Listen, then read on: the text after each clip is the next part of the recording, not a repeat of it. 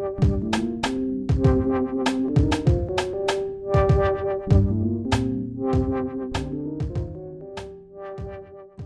everyone. My name is Jeremy Russell. I'm the account manager here at Applied CAX.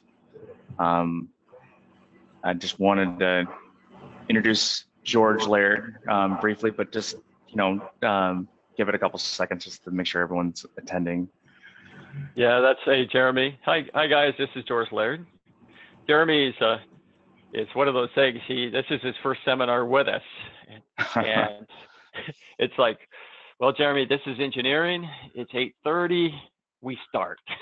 Okay, good. Because we're on a tight schedule. We got a lot to show, and so okay. Yeah. What else? So so Dr.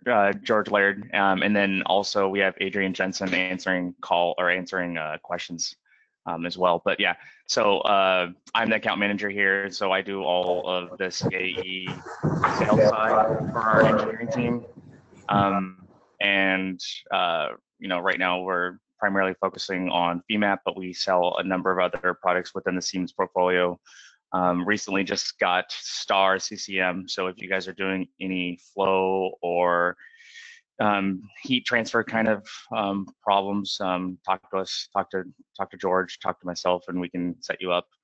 But yeah, we have over 30 engineers on staff that help us on the PLM and the CAD and the CAE portion of our business. So if you guys ever need any support, if you're not already a customer, reach out to us and we can help you out. But yeah, today's primarily about FEMAP, and George is going to give you just a rundown on the Bolt seminar. Thank you, Jeremy. Yeah. This is our group. Bjorn Vandervoo, our digital marketing manager, put this together to help explain who is Applied CAX, and we're a group of 30 engineers on two sides out of Sherpa Design and Predictive Engineering. So you guys see this, and you can talk to Jeremy Russell if you have other questions on the sides. And this is our presentation. Some of the classes we have coming up: FEMAP training, April 22nd, 26th, LS Dyna training in May 13th, 17th next year.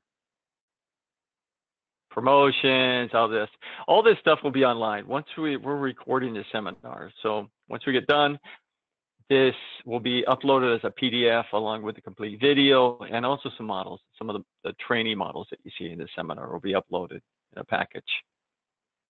This is our table of contents, outline. Here we go. I got 45 minutes to do all this, so I'm going to go quickly. If you guys have questions, there's a way you can enter a question on the GoToMeeting bar, and Adrian is on hand to answer questions that come up. Otherwise, it's full speed ahead. If Adrian pings me and says, wait, there's somebody's got a question they don't follow, then I'll stop and pause. But otherwise, it's going to be a monologue as fast as I can do it. So, yes, I know, there's a lot. Adrian's got a little bit of a throat cold, so it's no point. He can laugh, but there's no point for him talking today. I'll be lurking in the background answering questions. Right on. What we will cover. There's so much on bolt modeling. If you guys are here, you've done the Google search, and man, there's everything out there. It's a bit of a wilderness. So many different ways of doing it, and what my research has shown over 20 years of fooling around with FEA, there's no right way. It's very particular to the type of model that you have, your type of idealization challenges. There's no one way that's going to fit. So we're going to keep it really narrow. We're going to do a lap joint. We're going to talk about one particular class of bolted connections. We'll cover loading, tensile, and bending, what type of bolted joint. We'll touch into nonlinear analysis, the basic beam RBE combination.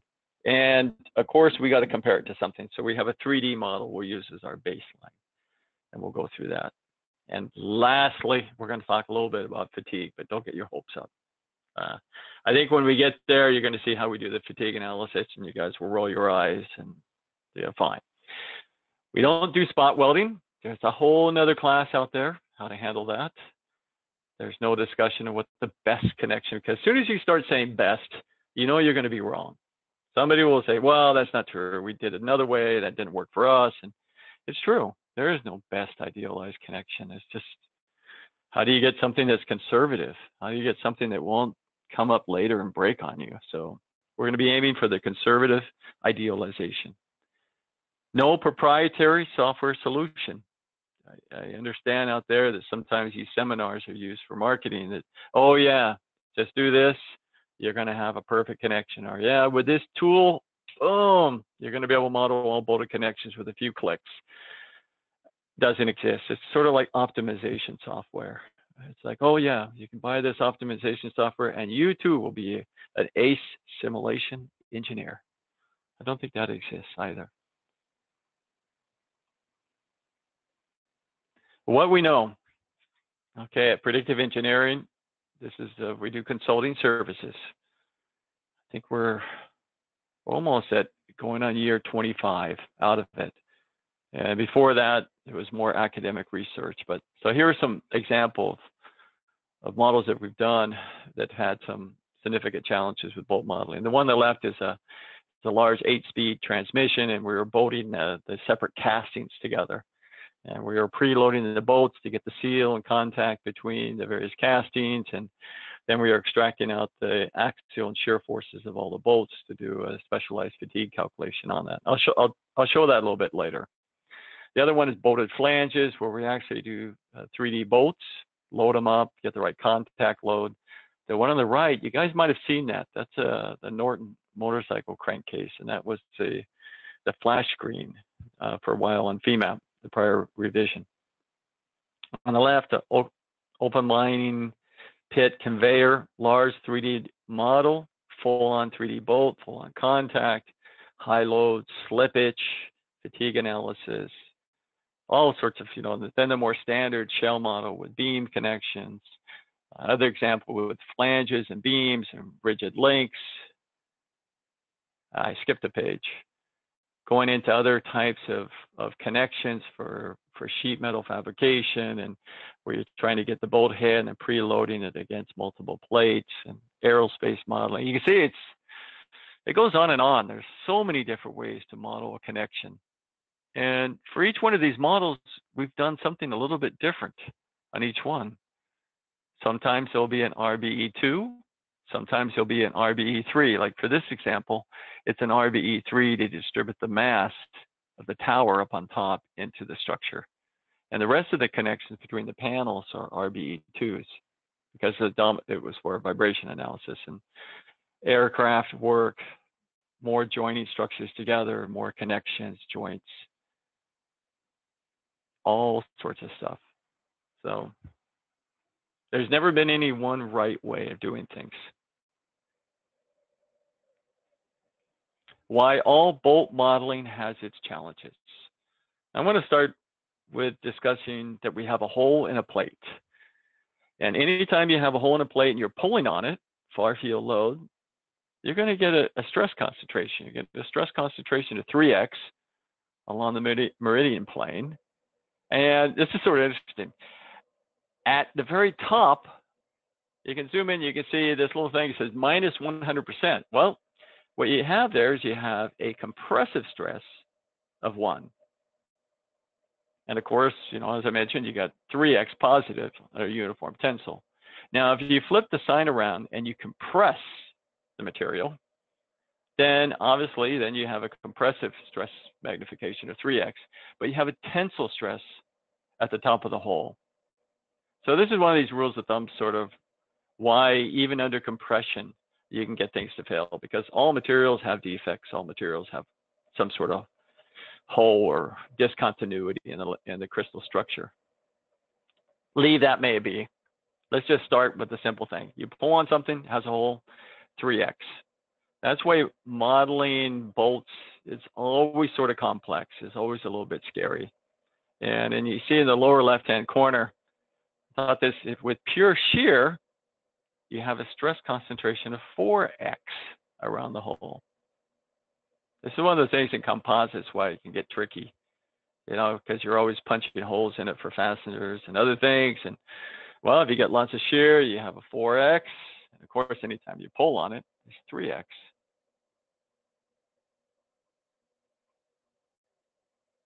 Let's start simple. We're going to get to our lap joint here in a second. And we're only 10 minutes into the presentation. So let's just take a plate, do a bearing load on it.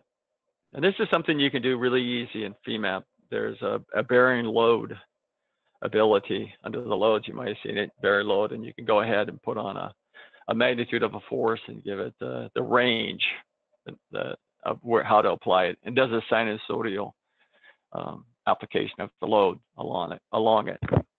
So on this, it's a simple plate. It's 10 inches long, 1/4 inch thick, 2 inches wide. We got a hole that's a 1/2 inch in diameter. So what happens? We put a 250 pound, 180 degrees. We get a stress of 2,900 PSI von Mises around it on the edges.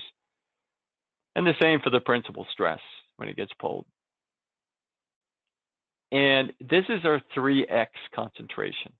The reason why I picked 250 pounds is because that gives us a uniform stress back here of 1,000. So there's our 3x around a hole, standard. Adrian, you're still there? I thought I'd check in. Yeah. I know you're on mute, so it's a little tricky. Am I going too fast? No question. I'm doing okay. Well, yeah, you're my feedback monitor too. If I'm going too fast or I'm like skipping something useful, just ping me. Okay, go back on mute. And no, on the prior example, it's 180 degrees all the way around, and that'd be like a perfect bolt, perfect fit. Never exists. Of course, we're always going to have gaps because manufacturing, you got to be able to get the bolt into the structure through the hole. It has to fit up. So the bolts are always going to be smaller. There's going to be a gap. When you have a gap, that means really your contact patch is much smaller. One of the sort of the standard patches I've seen is like a 45-degree region, 22.5 on either side. That gives you 45. So then what happens when you load it up? Well, unfortunately, if you look at the von Mises, you get this hot spot because you got a concentrated load because you're just pushing a force on it. So the von Mises is not useful. But the principal stress, yeah, that does make good sense. You can see it bumped up to 3,400, which, not a big deal considering our prior one was 2,900. So 3,400, just another check. Okay. Then let's go into the RBE idealization.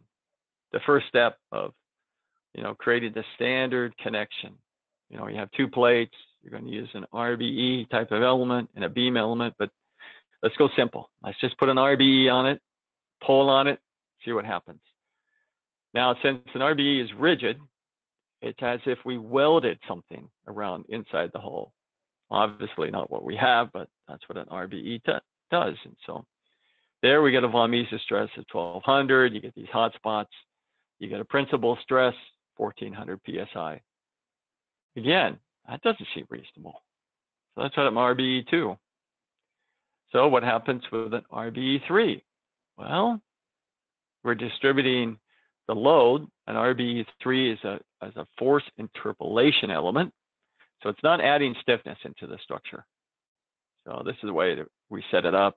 The independent nodes, we're only transferring the 3 degrees of freedom because we have a solid element. There's only 3 degrees of freedom at each node. So doing that doesn't really make sense either for RBE3. So what do we know? Holes are stress concentrations.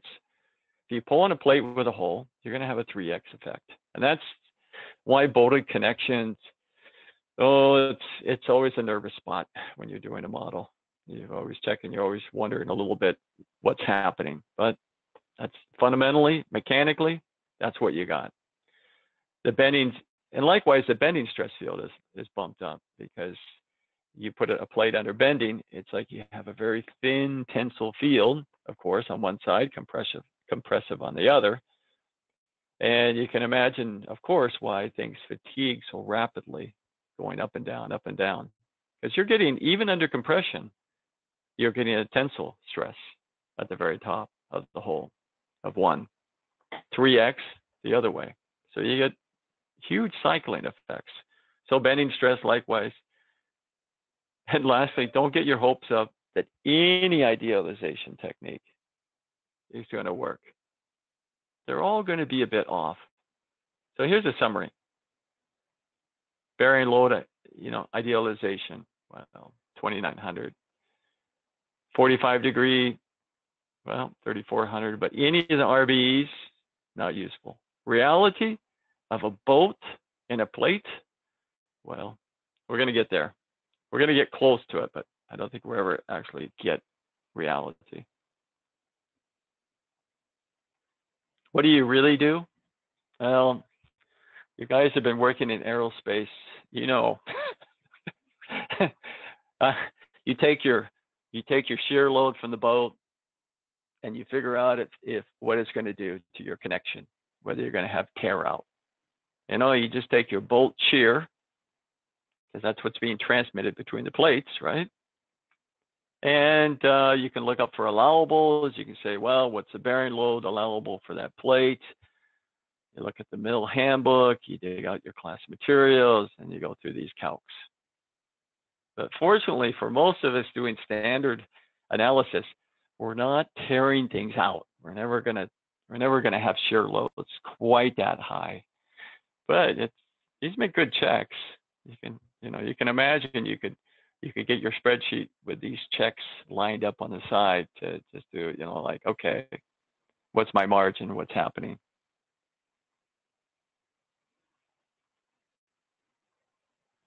The bolted lap joint.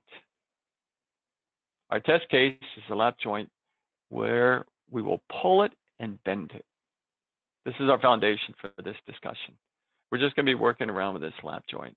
Bolt going through it, give some ideas if you can see how you get these pinch points. And I'll show these. I'll show this pinch point here in a 3D model. So this is our example. This is our baseline. Got to have a baseline. 3D model. Same plates as before that we were talking about. 8 inches long, 2 inches wide, 1/4 inch thick, hole diameter, bolt, everything. And these models that I have here, these test cases, they're going to be along with the video and the PDF.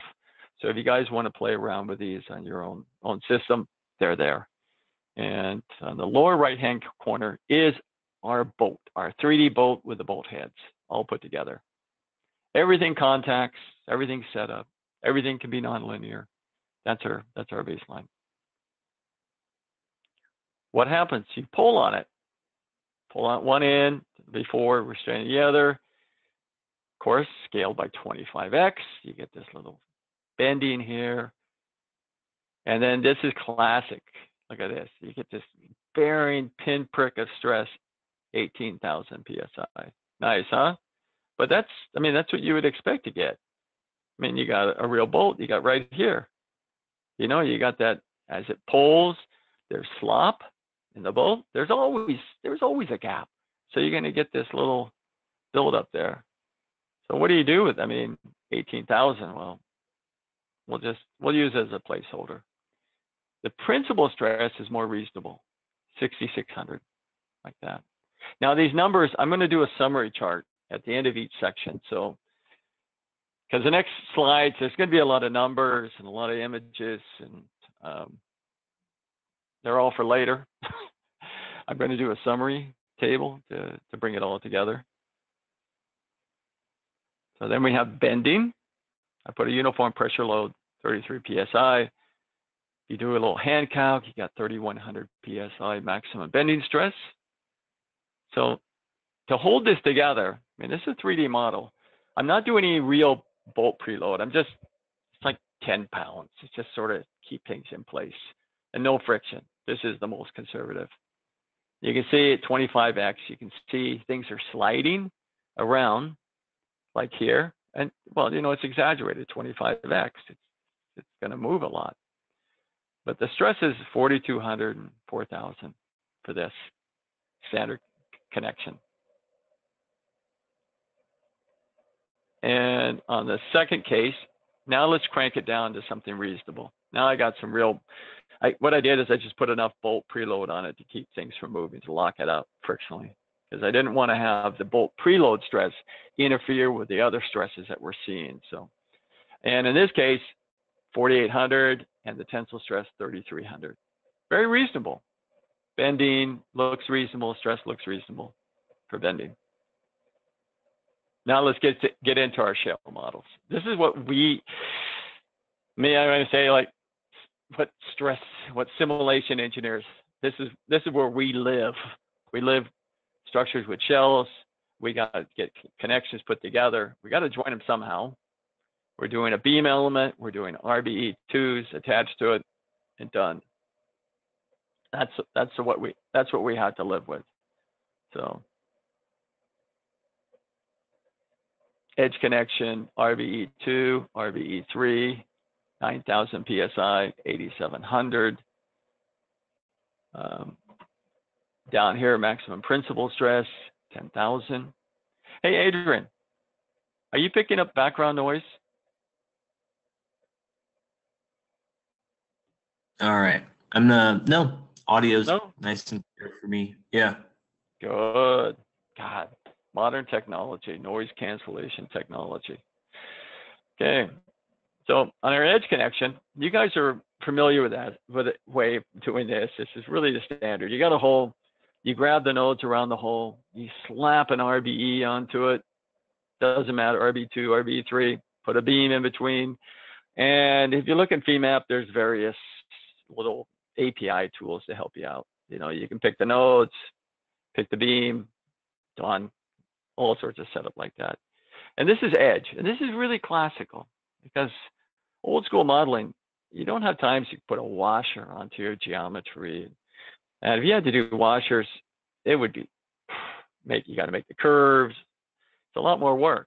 Things have gotten a lot better. I mean, there's ways to automate it. The tools really have improved, but really until the last couple of years, it was always doing it by edge.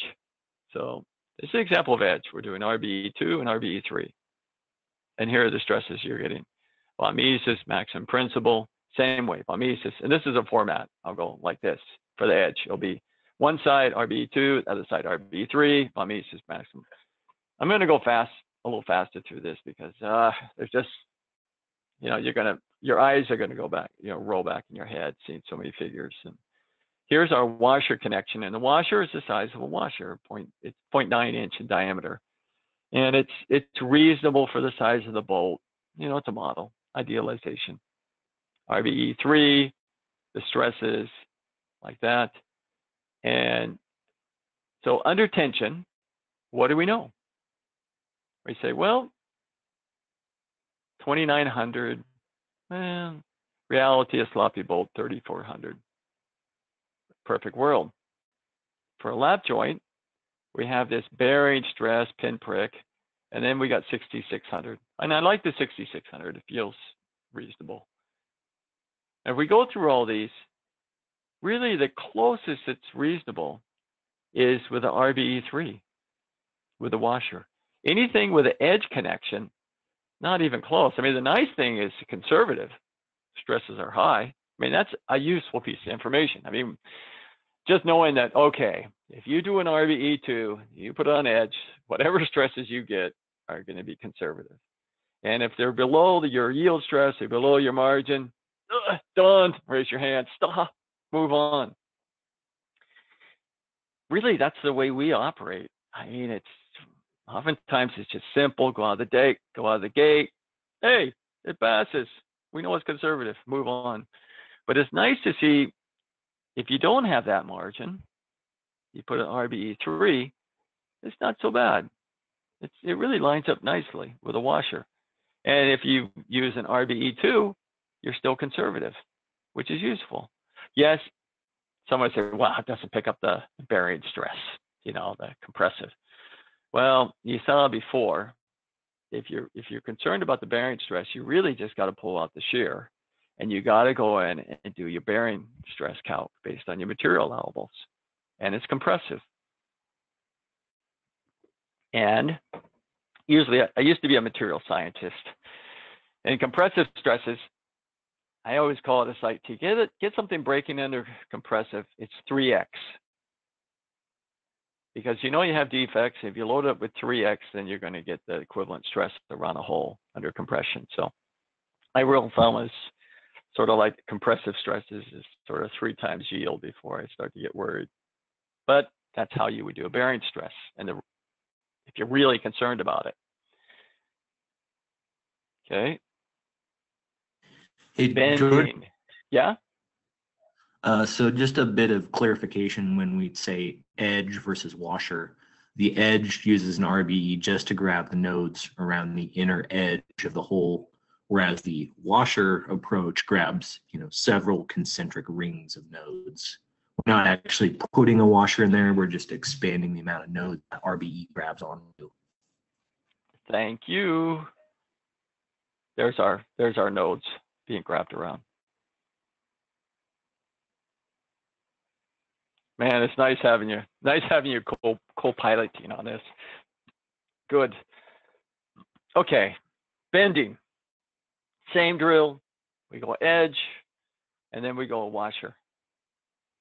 And I'm half hour into it, so I'm going to pick up the pace a little bit. This is edge connection. And since we're doing bending on it, I know someone's going, well, bending, really, we should have contact, and we should, because the plates are going to come in and sit against each other. And so, okay. And setting it up in FEMAP and NX Nastran, it's really simple to put in bolt preload. It's like nothing, click, click, click. But it's nonlinear, still nonlinear. And yeah, you can do it on these simple models, but good luck on a couple million node shell model with solids and everything and throw in contact for your bolt preload. You may be waiting, but for these very simple models, okay, let's put in contact. So we got bending. We do the same edge. We do the same with the washer. Let's get to the summary table. Oh, I did miss it. Yeah, I do like this. This is very nice. You use RBE3 with contact, you do get some very nice, beautiful stresses. You get away from the stress concentration of the RBE2. And you can, since the stresses are low in 3200, you get more into the bending stress region. You get these nice colors. Well, at the end, we have our 3D model. Bolt snug, bolt preload, principal stress, mimesis. The winner is the RBE3 with the washer. It really lines up the best. I mean, when I say lines up, I look for something that's conservative. I mean, even though with contact down here, you say, oh, look at this, exactly 3300. But it's nonlinear. It's not conservative. I always want something higher. So I like this. I mean, we can look at the RBE2, even more conservative. With edges, well, everything jumps up, but hey, it's conservative, which is a good trend. Everything is coming in. All our connections with RBE2, RBE3, they're all conservative. It's really good. If you got the margin, it works. Okay. What do we really do? When we get through with the stresses and everything and all set up, well, we always pull out the axial stress, axial force, and the shear force of the bolt.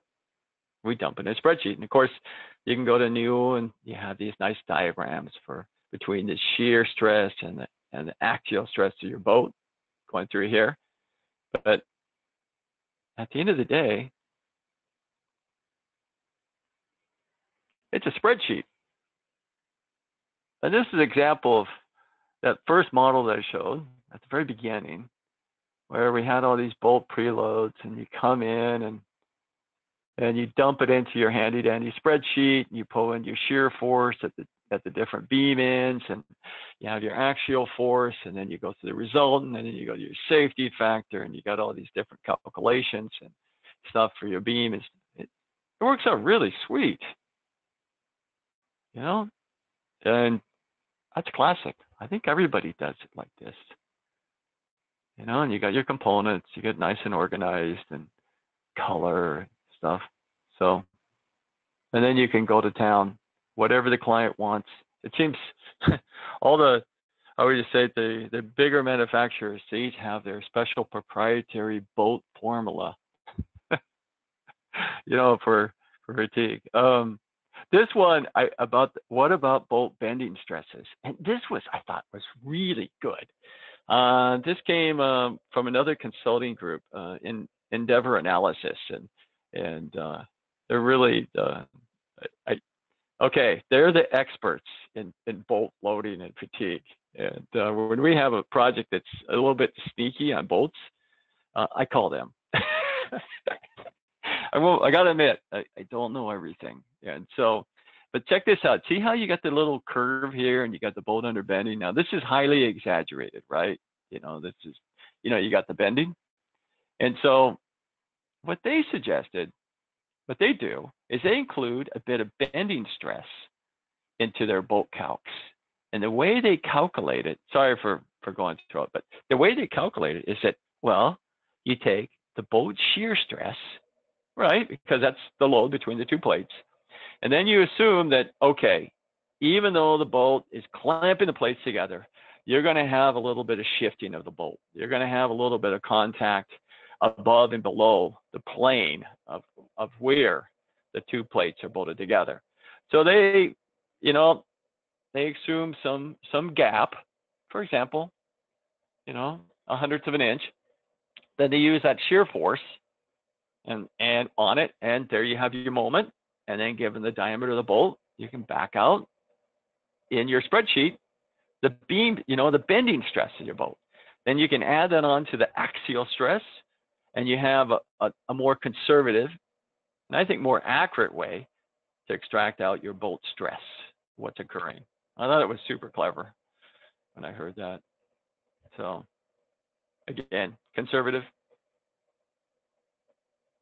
Now, I'm sure there's some engineer simulation near the back which is going, well, what about vibration? Because we're doing these bolted connections, and that's you know, that's one of the big things. And just to back up, is that I took the 3D model and I ran it.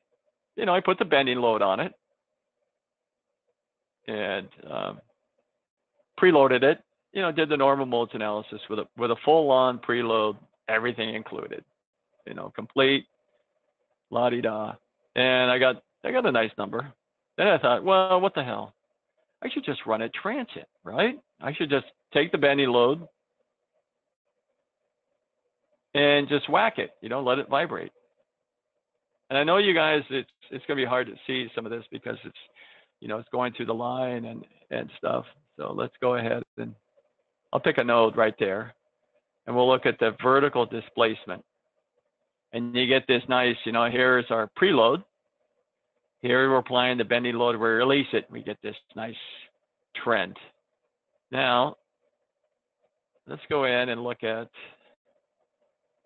just the squiggly part, like that. Now we can go to operations, and we'll go down to FFT. Check this out. 46.8 or 47 hertz is the fundamental frequency of this. And the reason why I want to, well, you probably know, they're saying, okay, why is it dying out? Because we got friction between the plates. When this is full 3D, there's friction, bolt preload, and so the friction is damping it out. I thought that was pretty sweet. So 47 is about as real as we can get. And the winner, RBE2. And I don't think that's a surprise to a lot of practicing engineers out there that have had their models validated against shaker tables and stuff. That why don't we use RBE3 for all the bolted connections? Because, well, you don't get the stiffness of the bolted connection with an RBE3. I mean, you get better stresses, but you know, you don't quite get the stiffness. And I did it both ways. I did it with no contact, and I also did it with contact, with bolt preload and contact. And that's really easy to set up in FEMAP and NX-Nastran. You just go ahead and it's a pre-stiffened normal modes analysis. And it's like click, click, click, done. And so these models, if you want them, they're going to be with the seminar package. So that's why you see the 1 and the 2. 1 is linear and 2 is the nonlinear pre-stiffened. And so I go out to 5 modes, and it's interesting. You get some real differences as you get away from the first mode. You know, it's makes me a little nervous seeing stuff like this, you know, but it's pre-stiffened.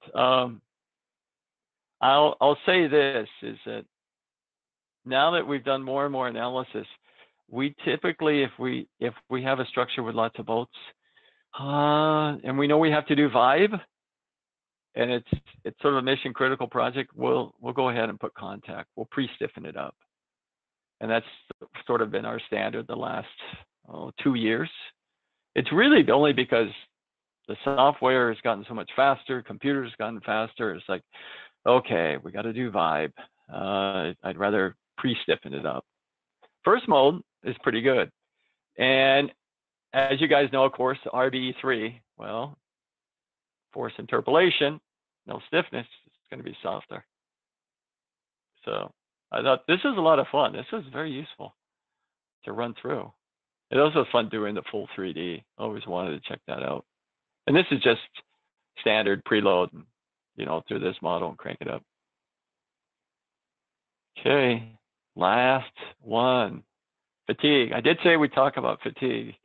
Now you guys are going to say, wow, where's your fancy fatigue program? Don't you have a fatigue program? Yeah, we do have a fatigue program. It's called Fatigue Essentials. And yes, you could use it on these bolts. It's set up to take data from FEMAP. It's also set up to take data from spreadsheets. But for bolt analysis, it's, well, I don't use it. I mean, it's for rain flow analysis. It's really more for solid structure stuff. But on something like this is a very classic bolted together plate assembly. I can't show the whole model for various reasons, but it's a honker. And here's our API. This API will be uploaded to with a package. It's all set up. And this is our spreadsheet extractor. And first they'll ask you for what groups you want. And just to keep it simple, I'm not going to pick a whole bunch. I'm just going to pick one. And then I did this through at 80. Well, maybe you should only pick one beam property and keep it simple. And instead of trying to do all type, because there's a lot. And I could do that too. I could go under here and pick, we'll just pick one bolt like that. But it gives you flexibility. And it's a simple API. Of course, you know, we could put a progress bar across the bottom, tick, tick, tick, tick, tick, tick, tick, tick, tick, tick, like that. But what it does, it goes through, grabs all your bolts, runs, writes them out into a spreadsheet. See, this is blinking now on my screen. It says, hey, you're ready. And that's it. Now, this is the basic version. And with it, you know, you could add your shear force top and bottom of each beam, and you could do a lot more with it too. You could have it also set up to other calcs. But that's it. 38 minutes. Well, Jeremy talked for 3 or 4 minutes, so I'm under schedule. Adrian, any questions that I should answer for the next 6 minutes? No, I think we got most of those covered during the main presentation there. You know, talking about the washers. Another thing was for those rigid elements, what sort of degrees of freedom are we using? And I mentioned that for the RBE2s, we're using the 3 translational degrees of freedom for those dependent. Wait, the RBE2s, I'm doing all 6. Are you doing all 6? Okay. Oh, and then that raises a question. Who knows? It might be better if I use all 3. Oh God. I think the idea is questions. everyone has these baseline models to play with. These are easy updates to make. I know. Yeah. So and then for RBE3s, we stick to our, you know, only use 3 for the independent nodes. We use Right, train. for the RB3s. And I got to say, this was a really useful exercise for me. I learned a few things. I can't, I can't say, oh yeah, it's like mundane work. It was really fun because I've never sat down and done a comparison of one by one with the techniques. I mean, absolute, like, okay, keep it simple, clean, one by one comparison. And I've never seen anything in the literature that goes down and nails it this tight. Not saying this is the best work or, like this, I'm just saying I haven't seen anything that does sort of a side-by-side comparison out. So it was useful. But one other thing is people were wondering about using C-bush elements versus C-beam elements. there you go. That would be clever. Because then what you're saying, of course, you'd have a high vertical stiffness, right? Because that's your beam. So you really want to transmit your beam really sweet, right? So you take your C-bush and you give it, the stiffness in the direction of your beam super high. So it's going into the bolt. But then you would loosen up the in-plane stiffness. But then what would you do? No, you know what? You're going to end up in the same way before, because look, if you're pulling on it in tension, you got to transmit the tensile load. So if you make it loose and goosey, you're like an RBE3, a force interpolation element. That makes sense, Adrian? If you make your C-bush loose and goosey, it's an RBE3. So in tension, it doesn't matter. In bending, yes, it could be really clever, because bending, you could have high vertical, and then wouldn't be important about the side-by-side. So you can loosen that up, and the material would be more accommodating on the side-by-side. But, oh, baby, now you're talking about tuning your C-bushes about whether your structure is going to be at a tensile or bending. So I think that adds complexity that could burn you down the road. Yeah, I really think of a beam element as a 6 degree of freedom spring. You're just calculating your stiffness values from your cross section rather than punching them in by hand. So you really get identical results depending on which stiffness values you. Oh, you mean replace the beam element with a C-bush? Yeah. Oh, that sounds scary. Oh, I don't. I mean, it's modeling. People say, wow, that's really complex. And they look at FEMAP, like new people say, wow, that's really complex. Can't they make it easier? And they go, well, simulation is, there's so many different ways to idealize the structure. What do you want? You want power, or do you want easy to use? And that's, oh boy. So I always find amazing how many years I've been doing this, and I'm still learning stuff. It's a continual process of interesting, cool stuff. I still got to say, I love adding the bending stress to your bolt calc. I really think that's really clever. I'm just jealous that I didn't think about that. What about bolt bending stress? Because now they say, well, you got a beam element, you can use bending, it gives you bending stress, right? Well, where does it count? It's just like completely useless, because if you have an RBE2, RB3, it's calculating that stress based on the where it's connected. And yes, well, then you could move your beam element down to the midplane. Just forget it. I think it's just you just put it up to the top or wherever. And I really think this is just take the shear force through it, one element, do a little distance, add that in for your bending stress on it in the spreadsheet. So, Adrian, you get 1 minute. I'd like to keep these. Yeah, I guess the only thing else I would mention, there were some questions about, how does preload and external load affect the forces in the bolt itself rather than the stresses in the plates. And I would direct people, we do have another bolt preload seminar from years back, which is a little bit more focused on the bolt forces rather than. Oh, you're right. So you get to dig into the formulas that have, a ratio of stiffness of your bolt versus stiffness of your structure, how external loads affect bolt loads. So there's more resources on the Applied website with the rest of the webinars. I want to say just Google. Oh, it's crazy out there of the number of master's thesis. I think I found 3 of them just on bolt modeling. The same thing, build a 3D bolt, compare it with other things, and bolt load. And of course, the bolt preload and all the various calcs of of course, in the perfect world, your bolt load will always be high enough to absorb any alternating load. That's a classic on fatigue. There's your, of course, you're going to have a high bolt preload, bolt will never cycle, your joint will never loosen up, it always stays shear locked.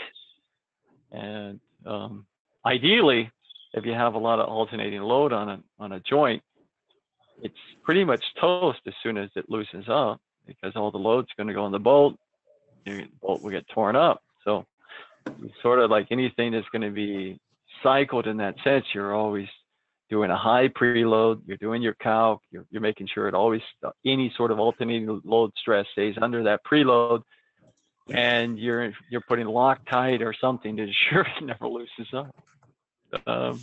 That's a whole nother discussion. Yeah, I'm gonna close out. Documented, so go check it out. What? I said it's documented, so. Yeah, it's documented. Oh, Google. But I'm gonna close up here. I think I really like this slide. It's something we developed this year. Like who are we? And we're a group of engineers, and we have a complete process from design, CAD. My business partner, I should mention, he's right in the center. I'm right next to him. There's and then my business partner, Pat Barrett. He's got a machine shop. He's got a 3D printer, a carbon 3D printer. We are the simulation group, Predictive, and then he's like everything that you need. If you need to build something, he's got the CAD, the CAM, the team setter, and everything. So it's really a nice setup that we have, because simulation engineers are not design engineers. So that's a good thing. Okay, Adrian, Jeremy, I know you're on mute too. No, that was great. Yeah, thanks, George. You're very welcome. And yeah, again, if you guys need anything, just reach out to us, George or myself. Reach out to Jeremy. I have engineering projects. No, it's as you guys are clients, that Adrian, I, and Brian Cole, we manage the technical support side for LS9 and FEMAP and STAR CCM Plus and XEA. Anything to do on software, buying, training, questions, licensing, please talk to Jeremy. He's a nice guy. Adrian and I are the technical guys. We want to answer stuff about boats and modeling and shells and plates. Okay, we're done. I'm going to shut it down. Thanks for attending, everybody. Yeah, happy holidays.